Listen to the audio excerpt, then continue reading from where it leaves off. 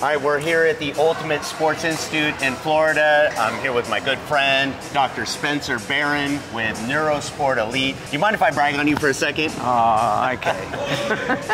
Worked with the Miami Dolphins for almost 20 years, Major League Baseball, National Hockey League. So when it comes to different sorts of sports-related pains, this is your guy right here. So today what we're gonna talk about is pain in the front of the shoulder. So if you got this aching pain, especially if it feels really deep, there's two different things that can cause it. One is a really simple one, or simpler, which is the long head of the biceps, the tendon, which usually is just tendon irritation, but there's another cause. So let's talk about that. What is that other rotator cuff muscle that can cause pain right there? This is a fun one because it's a very vague type of aggravation to the tendon, which the muscle is really deep inside. But a patient would come in and complain about like a dull, achy pain that's deep, and they're trying to locate it, but you can't put your finger on it like we did with the bicep tendon or supraspinatus tendon. How do we identify biceps tendon versus this other rotator cuff muscle, which is our subscapularis? You know, usually it's when a patient comes in and starts talking about how it got injured, or I usually ask, when is it at its worst? And they'll usually tell me something like an overhead pull, like a lat pull down or a seated row when they're at a most relaxed position. The other one is if it's an athlete that comes in and they're a pitcher, boom. So there's 4 phases of the pitching throw, and make believe you're a pitcher for a moment, all right? So there's the cocking phase where you come back. Phase 2 is right about there. Phase 3 is a little bit further. And phase 4 is the follow through when all the major muscles are relaxed, and boom, you're now straining the subscapularis. So as far as tests, what are the tests to know if it's long head of the biceps? Besides being able to dig in there and feel. Yeah, long head of the bicep is, you know, you push against a weight or a resistance like this, and you feel pain here. But one of the easiest ways for bicep tendon, and that's a recap from our other videos, is really relax the arm, and if you have pain right in the front there and in a neutral position, ouch. Now, if you rotate out and I jam my finger in there and it doesn't hurt, usually that's bicep tendon. Okay, so now how do we test for subscap? This is a fun one. So, have you ever eaten too much and you do this? Oh, I'm full. Now, that position and push into your stomach. Now, if you have to like favor your muscle test when you're doing that, if your arm comes out like this or you start to grimace, that's usually subscapularis test. But there's 2 parts of the subscapularis. That's one part. The other part of the subscapularis is if you reach back behind, like you're gonna scratch your back, and you go and to touch my hand. So if you cannot bring your hand back without pain, that's subscapularis. And where would you feel that pain? So let's start with the first one. If I press here, where would I typically feel that pain? Quite frankly, it varies per person. And the muscle is about this, the muscle sits underneath the shoulder blade. So it sits there and it passes through underneath the armpit and into the attachment in front of the shoulder. So you'll feel pain deep. Right there. Well, yeah, sometimes. But you know what? It's deep and it's kind of a dull discomfort. Not like, you know, infraspinatus or supraspinatus when I could put my finger right on the top of the tendon or on the bicep tendon itself. So same thing, doing this test, pressing backwards, probably feel a deep pain somewhere in the front of the shoulder. Yep, exactly. Yeah, it's interesting, the muscle, you're probably not gonna feel the muscle itself because it's tucked in there. It's on the scapula or your shoulder blade, but it's on the front side of it. So you can't feel it on the back and you can't feel it on the front, but it wraps around the front and the tendon inserts here. So a lot of times you're gonna feel the pain right in front here. Yeah, and it's a deep muscle, so most of the time people come in going, you know, I just can't put my finger on it, you know, it's deep and it only happens when I do this or when I throw. So what about in the gym? What are some different movements or different exercises here in the gym that could aggravate or cause injury to the subscap. Now this is where we usually see it most commonly, and that is seated rowing or overhead lat pull downs or even regular lat pull downs, because you're really accommodating for the big thick lat that we always want to express and have that nice winged look. But what happens is you're going heavy and then you relax and stretch, and essentially that feels good. But you're also relaxing those big prime movers, which like the lat, and that little subscapularis is like, you know, wondering why all this weight is being placed on this stretch, and that's sometimes how you strain. So you're using really big muscles like the lats to move a lot of weight, but then relaxing in that eccentric or that negative phase, and then all of a sudden putting all the pressure on this very small muscle. Perfect. That's exactly right. So let's demonstrate it real quick. So this is not necessarily the worst or most offensive movement, because you're allowing your whole body to move, and normal biomechanics will allow safety to that subscapularis. But where the big problem can be is when you go ahead and yeah, that would be really bad.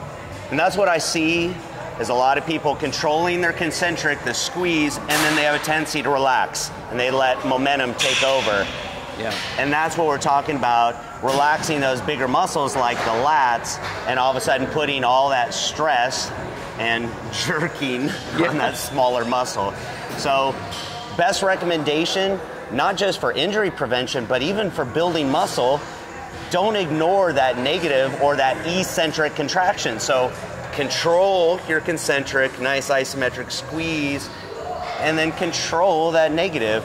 Probably is going to lessen the risk of injury. A stretch might feel good to the big prime mover muscles, but now you're putting all the pressure on that little subscapularis, and it's causing it to strain more, thinking that that's stretching it out. So when you're doing any of your rowing movements, this is why it's important not to go too heavy, because if you can't control your negative, then you're going to increase your risk for injury. Yeah. You had mentioned that there is another one that's even worse in the rowing movements. You want to go over to that one? Let's do it. Here's why this could be worse. Now you're restricting normal biomechanics or normal movement patterns. So you've got this, even though it's nice and safe to the low back, which again, this movement can be very advantageous, but the moment you release and go, ooh, let me stretch, you are making the subscapularis very vulnerable to a tear or a strain.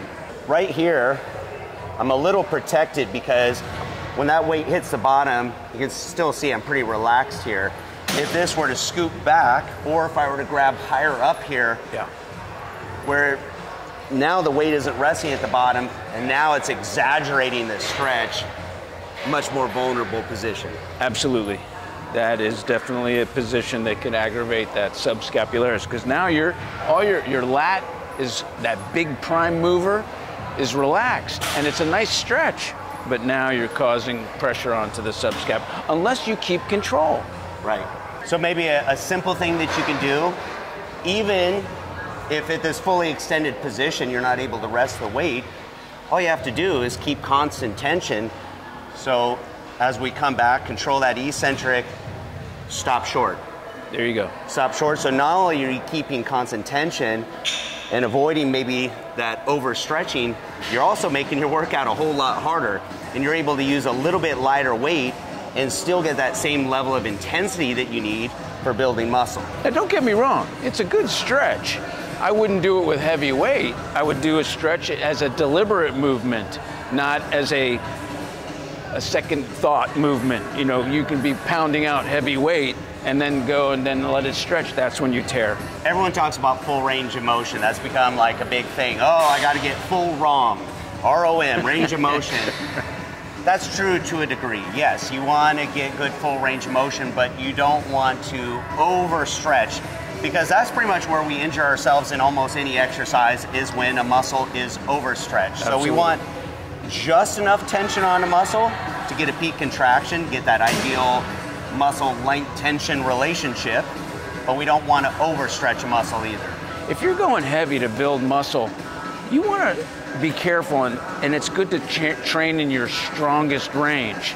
Your strongest range is not when you're fully extended, it's when you're here to here. You have all control, you're recruiting all the muscles, even the little accessory muscles. So even in, say, a pull down, do we have the same issue, potentially? Yes.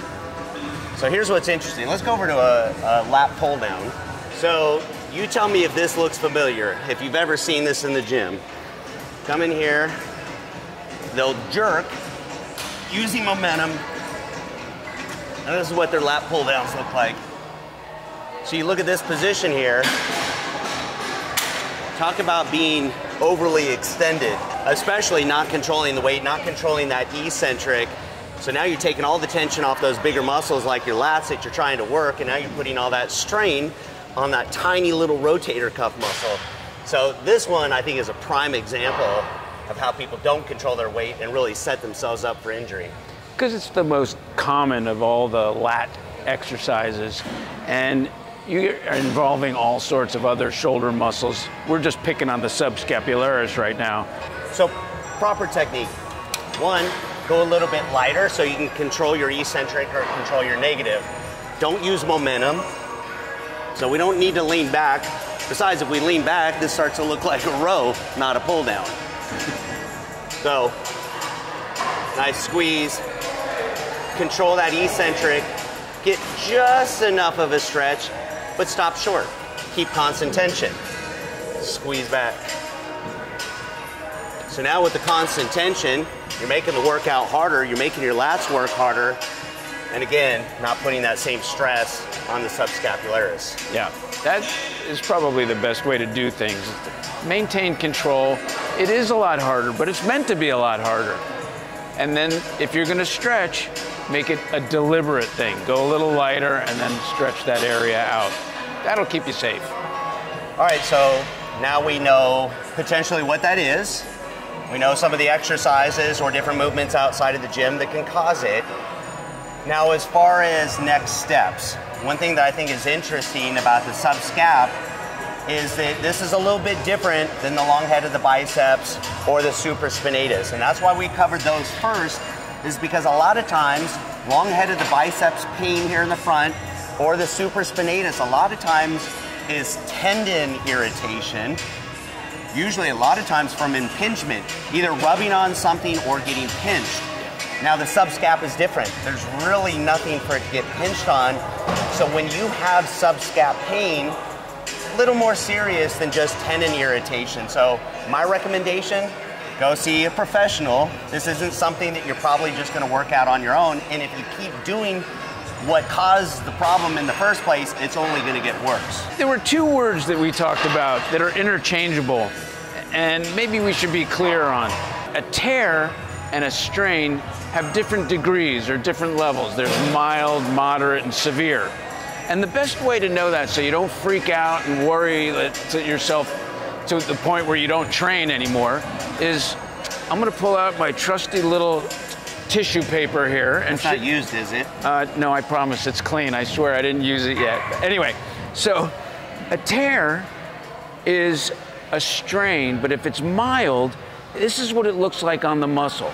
It looks like little fibers that have pulled apart, and that is meant to heal well, sometimes 2 to 4 weeks. But you can always work around it by using a little more discipline and control. Like James, you said it perfect, and you demonstrated exactly the way it should be.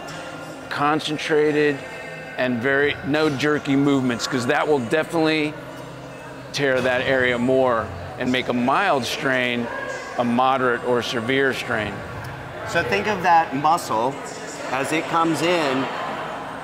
You start to go from muscle to connective tissue or tendon. So what the doc is talking about is little strains to the muscle belly itself, which heal relatively easy. Yeah. As long as you don't keep doing the same thing that's irritating it. Right. But then it turns into tendon, and when you have a tear in the tendon, that's a lot more severe or serious. And that's why I recommend you definitely go see a professional, have them help you diagnose what it is. This is a great opportunity to learn maybe what's causing the pain, and also some of the different movements that might cause it. But as far as alleviating it, what can you do to maybe alleviate some of that pain? Ice is always your best bet when you're within the first 72 hours of an injury. How much ice? Maybe 10 minutes, up to 20 minutes, and you could just lay it over the top. Remember, that is deep. But here's the big deal. That muscle is right under there. And it's right, the bulk of the muscle is deep in the armpit, right? Oh, sorry, big guy. I could take him down with just my fingers, right? And then it comes out and it attaches, this little bit attaches to the front. That's why it comes as a dull, achy type discomfort, not a sharp pain like we talked about before. Don't mess around. Just be strict with your movements instead of jerky. As far as strengthening it, internal rotation exercises. Yes. What's the best policy for strengthening that muscle to help prevent injury? You know, I love the rubber bands that you use because you can manipulate the movements to be just so precise to that little intrinsic muscle called the subscapularis. So the same move that we showed you how to test for pain is the same move that if we had the rubber band here and forced against a resistance, internal rotation. That's your best bet. In fact, you know, if it does get to that point where it hurts, find where your strongest range is at. And so maybe there's resistance from here to here and it hurts. So start from here to here, which is the beauty of that use of rubber bands. So strengthen it within the range of motion that's comfortable, but make sure that you continue to get that range of motion, because sometimes the worst thing you can do is baby it too much. Right, because then when it heals and you go back to activity, you're deconditioned, you're not as strong as you were. And so even if your non-pain range is from here to here, do that. Yeah. Cool. So check out another video that we did, which is a test for all of the different rotator cuff muscles. I think that's a really helpful video. Next, we're going to be covering pain on the back of the shoulder. And that, just like the front of the shoulder, could be a couple different things. So we'll go through the same exact exercise, which is, you know, different movements and different tests to figure out what specifically is causing the problem, what kind of exercises in the gym and outside of the gym might be aggravating it, and then things that you can do to help alleviate it. So, Doc, my man, as always, appreciate it. Same. We'll see you next video. You bet.